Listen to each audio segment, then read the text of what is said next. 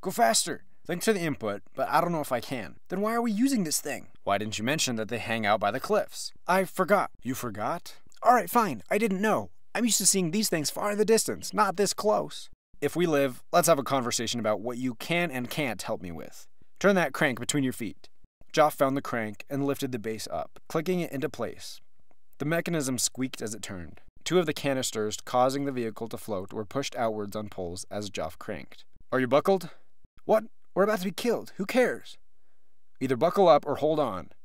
Jeff's trembling hands made it difficult, but he strapped himself in. Ready? Ready. Beak-mask pulled two levers all the way to the right.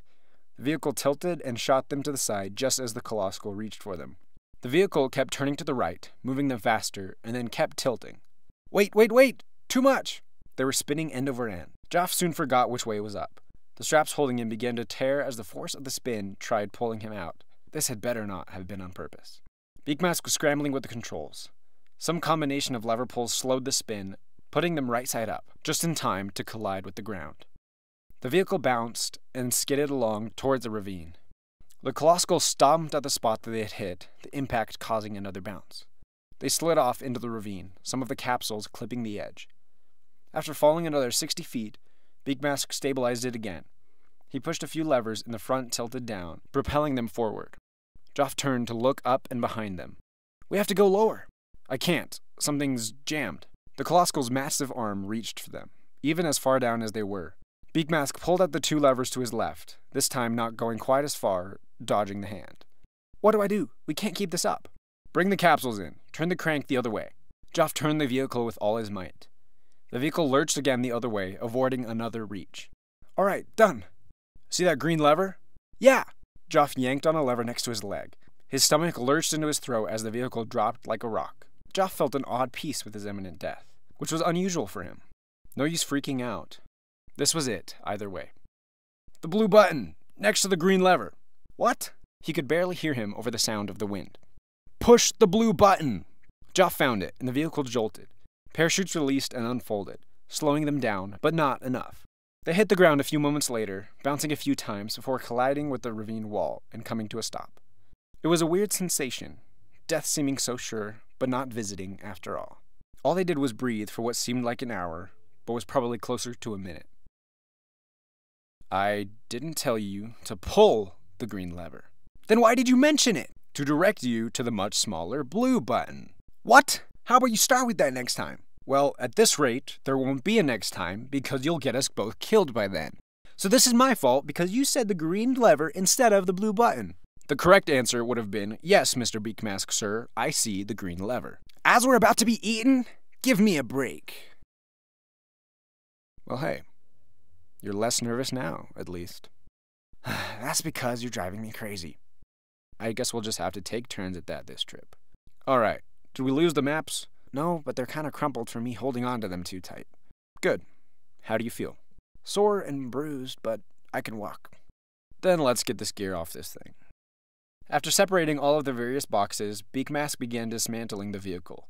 He kept the floating devices that were still functional and stripped out the mechanisms that open and close them. Meanwhile, Joff tracked down the correct map, figured out where they were and which way they needed to go. The spot wasn't far from this part of the cliffs to begin with. The hike from here should only be 6 miles or so, but Joff hated hiking. Ready? He looked up from marking up the map to see the contraption Beakmask had built. The boxes were now hanging under the remaining capsules, levitating a few feet off the ground. He tossed Joff the end of a rope and grabbed the other one for himself. They pulled the gear like a pair of horses, but luckily there wasn't much resistance. The walk wasn't too bad until the sun began to reach the bottom, beating down on them like a heavy weight and slowing them down significantly. Must be around noon. The ravine floor eventually split, one natural path continuing at the same elevation that they were, scraping along the cliff wall, the other path dropping further and further into the earth, to the point where Joff couldn't see the bottom anymore. After another hour of pulling the boxes, the slim path broadened. Here was a large overhanging cave, with what must have been a door at the furthest point in. They kept pulling the gear into the cave. The map was true to its word. This looked like the place, or at least the entrance to the place. Let's keep the capsules floating. This could take minutes or hours. Why is that?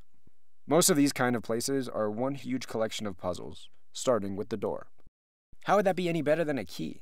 If we have a chance of solving it, wouldn't many other people have a chance to? I would guess most people wouldn't spend hours trying to figure this out, especially if they think it requires a key. Besides, a key could be stolen easily. Let's take a look. The first thing that stuck out to the pair was the row of thick metal boxes, 4 on each side. Boxes with the right side cut off.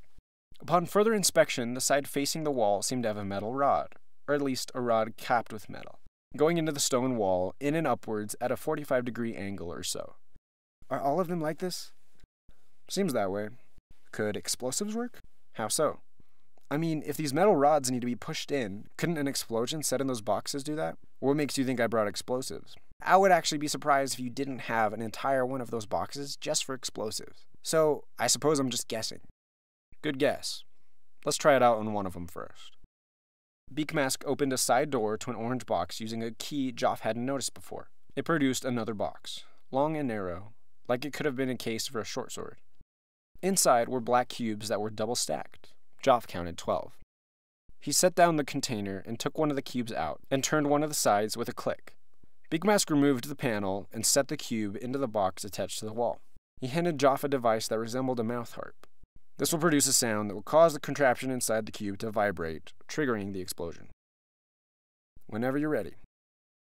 Beakmask turned to walk about 50 feet away from the box, along the wall, and Joff followed. Joff pulled back and released the metal prong, producing an odd tone. After a few seconds, a loud explosion erupted from the cube, bigger and louder than Joff would have thought possible from such a small device. The metal rod had disappeared into the wall, only to reappear moments later. My guess would be it's meant to touch some kind of pressure plate on the other side. Joff nodded. Maybe triggering them all in the same time is what we need to do. Sounds like a plan. The two set to arming 8 more devices, setting one in each slot on the wall. As soon as Joff set the last cube in place, the earth below him shook with the impact of something large hitting the ground. They turned to see a desert ruby standing at the cliff's edge, with a cluster of people on its back. A second one landed next to the first. Maybe they're trying to rescue us. Let's avoid being naive, please. The 2 rubies approached, each standing over 20 feet tall, the riders dismounting as they walked. Joff counted 21 people, some of his kind, many humans, and others that wore scarves, making it difficult to tell what they were. Beakmask took a few steps towards them. Good afternoon, or good evening. I'm not really sure which. I hope it continues to be a good one, but that's up to all of you. One of the men approached with several others trailing behind, leaving a gap of 30 feet between the 2 parties. Correct me if I'm wrong, because maybe I am, but it doesn't look like you're in the position to be threatening anyone right now. Well, if that's the case, then what are you waiting for?